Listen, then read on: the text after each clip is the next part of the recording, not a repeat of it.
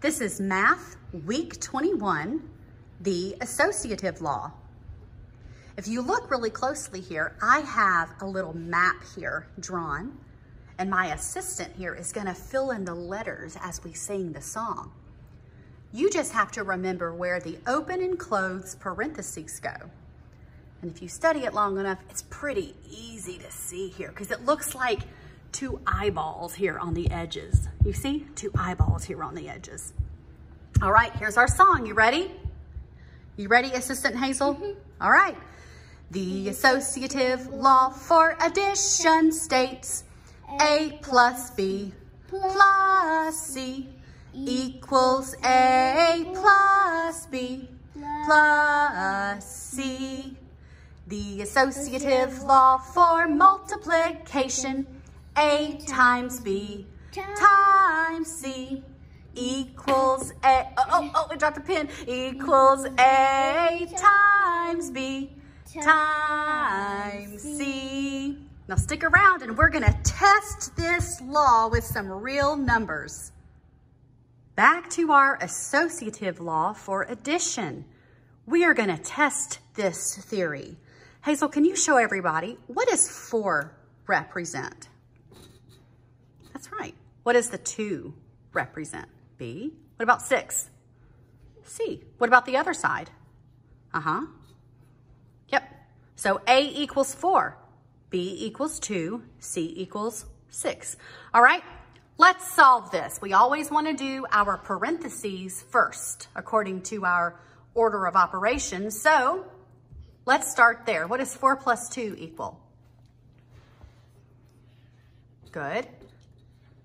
Okay, you're going to do that. Okay, that's fine. I was going to say do the other side. Okay, bring down that equal sign. Now, start with the parentheses on the other side. What do we have over there? Oh, okay, you're going to bring it down. Okay, now what is 2 plus 6? There you go. Now, we have 6 plus 6. What does that equal? That's right. Bring that equal sign down. What does 4 plus 8 equal? Look at that! It checked out. That gives us 2 thumbs up. Very good. This is the associative law of multiplication. We're going to test our theory. Now, here, A equals 2, B equals 1, C equals 3. You ready to test our theory? Oh, hey, Hazel's going to write it on there so we can see. Let's test our theory. All right, so where do you start? You start with the parentheses first. Good. 2 times 1 is?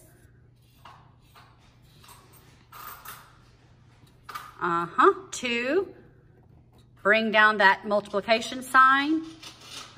Times 3 equals? Bring down the 2 times. Now, what is 1 times 3?